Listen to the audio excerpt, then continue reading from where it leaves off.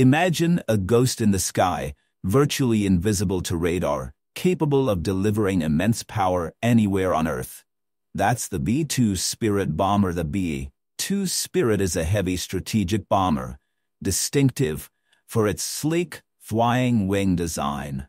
Developed by Northrop Grumman and first flown in 1989, its primary mission is to penetrate dense air defense systems undetected, thanks to its advanced stealth technology. This low observability makes it incredibly difficult to track. It can carry both conventional and nuclear weapons, including precision-guided munitions.